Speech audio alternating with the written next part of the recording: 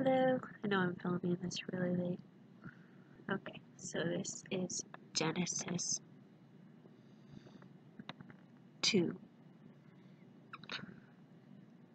Thus the heavens and the earth were finished, and all the host of them. And on the seventh day God ended his work which he had made, and rested on the seventh day from all the work which he had made. And God blessed the seventh day, and sanctified it, because that in it he had rested from all his work which God had created and made. These are the generations of the heavens of the earth, when they were created, in the day that the Lord God made the earth and the heavens, and every plant of the field before it was in the earth, and every herb of the field before it grew. For the Lord God had not caused it to rain on the earth, and there was not a man to till the ground. But there went up a mist from the earth, and watered the whole face of the ground. And the Lord God formed man from the dust of the ground, and breathed into his nostrils the breath of life, and man became a living soul. And the Lord God planted a garden eastward in Eden, and there he put the man whom he had formed. And out of the ground made the Lord God to grow every tree that is pleasant to the sight and good for food, the tree of life also in the middle of the garden, and the tree of the knowledge of good and evil. So this is something that I kind of got a little, I didn't really actually hear it when I was growing up. It was, he made a tree of life. So there was the tree of the knowledge of good and evil, and there was the tree of life. And the tree of life, if after Adam and Eve had eaten the fruit, the tree of life, if they reached out their hand and ate the tree of life, they would forever be held in that sin. So that's why God cast them out of the Garden of Eden. And the river went out of Eden to water the garden, and from there it parted and became 4 heads. The name of the first is Pison. That is it which compasses the whole land of Havilah, where there is gold. And the gold that of that land is good. There is Bedlam and onyx stone. And the name of the second river is Gihon. The same is it that compasses the whole land of Ethiopia.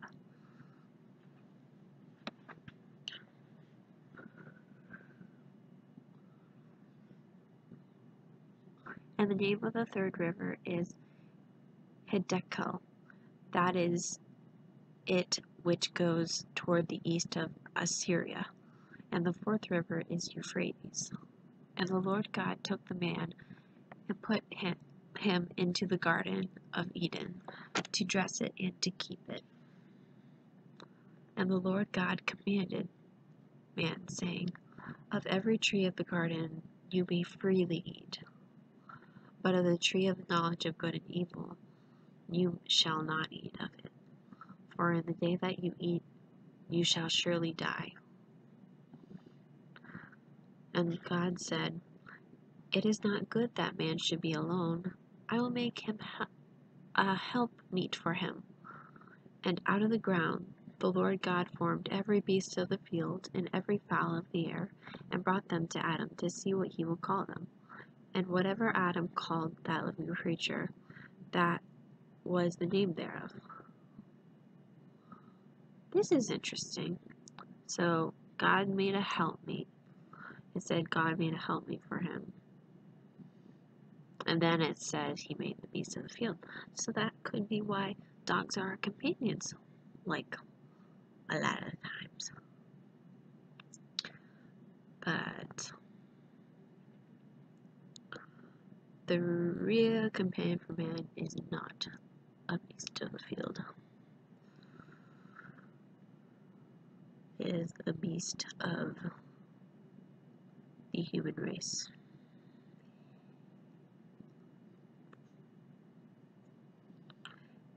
And Adam gave names to all of the cattle, and to the fowl of the air, and to every beast of the field. But for Adam there was not found a helpmeet for him. And the Lord God caused a deep sleep to fall on Adam, and he slept.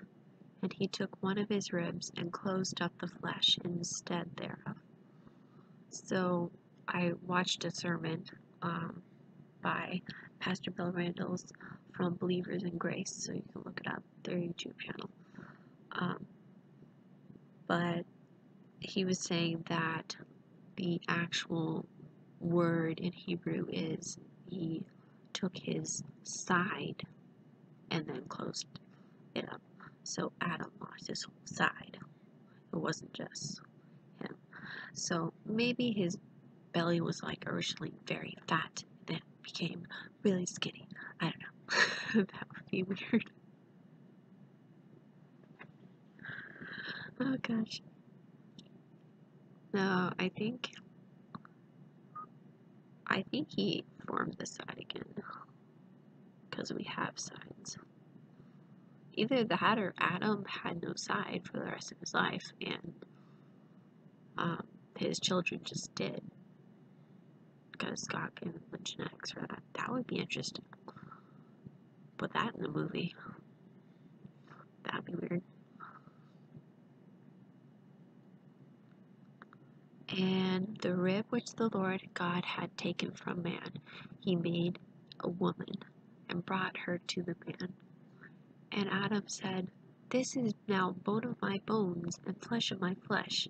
She shall be called woman, because she was taken out of man. Therefore shall a man leave his father and his mother, and shall join to his wife, and they shall be one flesh. That's Adam saying this. I think, yeah. It looks like it's Adam who's saying, Therefore shall a man leave his father and mother. Oh gosh, just close advertisement. No, I don't know what to go there. And they were both naked, and the man and his wife were not ashamed.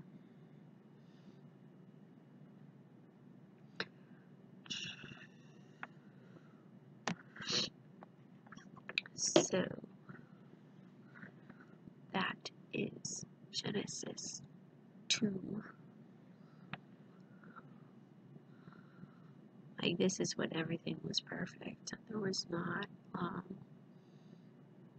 I don't think there was like bitter colds where you had to be cold, where you had to have clothes to keep the warmth against your skin. I've actually heard that from the bright side that you should, or when you're sleeping, it's better to be colder when you're sleeping.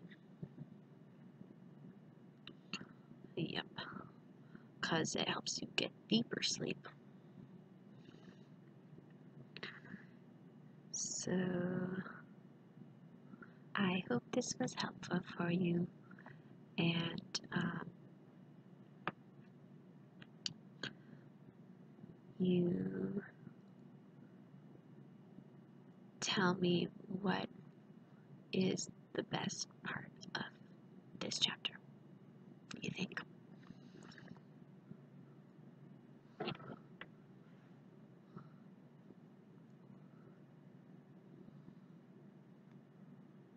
I think it's interesting that God formed us out of the dust of the ground. He formed man out of the dust of the ground. And like first he caused the animals to be made from the ground. Like he spoke and it happened. But now it's not so chaotic with women. They he got down on the ground and he formed man out of the dust. And, like, I think if scientists had listened to the Bible and taken it to heart, they would be like, oh, we're made out of little tiny things. We're not perfect. We're not, rubber things. We're made out of little tiny things. And the whole world may be made out of little tiny things. That would be interesting. Somebody finally did. Anyway, see you all later. Eat all the potato chips in the world.